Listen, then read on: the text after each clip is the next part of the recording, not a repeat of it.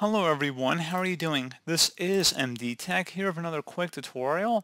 In today's tutorial, I'm going to show you guys how to go about resolving if you're having an issue with Windows Hello and it says that Windows Hello is not available on this device. So this should hopefully be a pretty straightforward process, guys. Let's go ahead and jump right into it. So we're going to start off by opening up the Start menu search. Type in regedit, so R-E-G-E-D-I-T. Best result should come back a registry editor. Go ahead and right click on that and select Run as Administrator. If you receive a user account control prompt, go ahead and select Yes. And before you proceed in the registry, I would suggest you create a backup of it.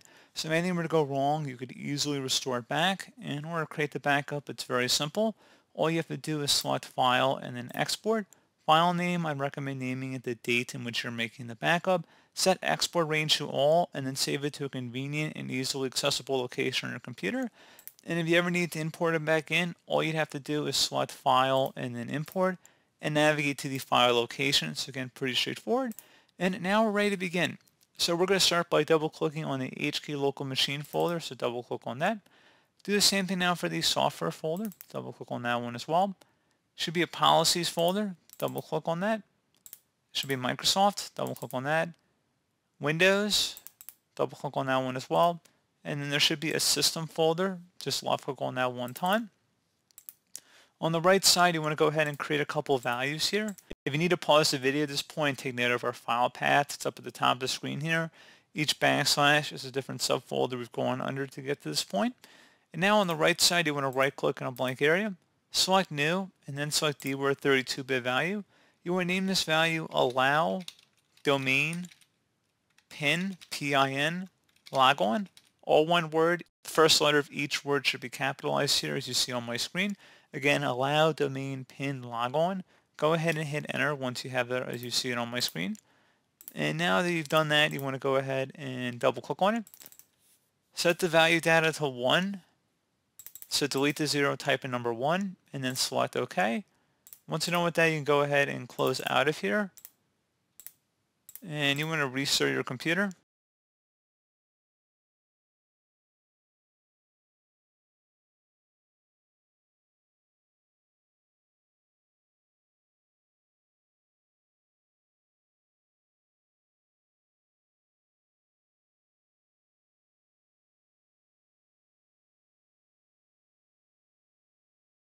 And there you go, guys. Hopefully I was able to resolve your problem. If you're still having an issue and you're on Windows 11 Professional or higher, something else we can try here as well would be to open up the search menu. Type in group policy. Best result should come back with edit group policy. Go ahead and open that up. And you want to expand administrative templates underneath where it says computer configuration. So up at the top, you want to expand administrative templates.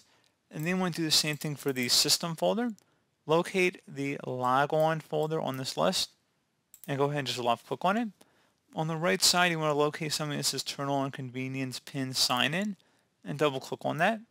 So once we're in here, you want to set this to the enabled position and then select Apply and OK. Once you're done with that, you will need to again close out of here, restart your computer for the changes to take effect, and that should be about it. So again, I will actually restart the computer because some people, I don't know, I feel like I say you have to restart in order for it to take effect and people don't actually restart it even though I verbally say to restart your computer. So I'm going to visually restart our computer here.